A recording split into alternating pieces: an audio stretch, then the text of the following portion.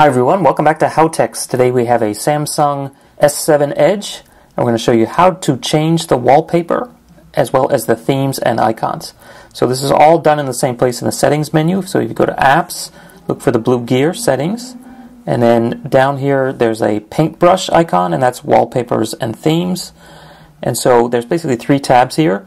You can either look at wallpapers, themes, or icons.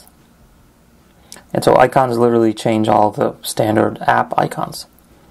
So let's just focus on wallpapers. You can have wallpapers, the presets and ones from your photo gallery, or you can actually go through their wallpaper store. And so some of these are free, and then they have some paid for ones as well.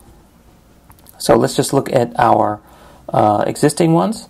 So view all, and there's a whole bunch in here. And you can see some of these have an icon for kind of a perspective thing, and some of them don't. So let's just click on one of these, and so you can see here it is, and let's set as wallpaper, and so now it's applied to the lock screen. So if we click on here, you can actually see the image sort of shifts as you tilt, as you see here.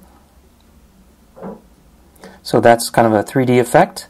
And let's go back in and try setting just a photo as the home screen.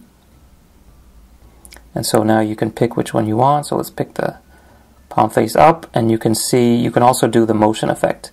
And so this will do something similar where it'll sort of give kind of a 3D effect.